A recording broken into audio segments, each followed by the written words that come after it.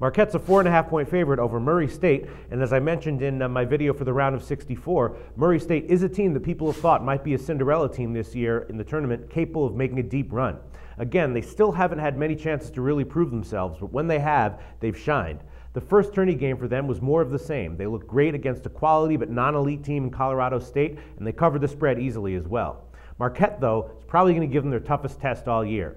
Still, Murray State does seem capable of being able to at least hang with most of the big boys, so it's not surprising that the early action did come in on Marquette.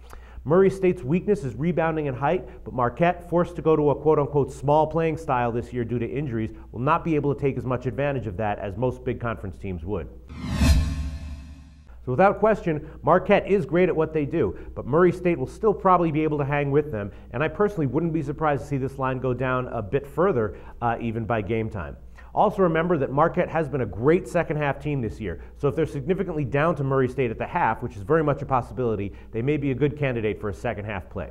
For SBR Forum Videos, I'm Peter Loshak.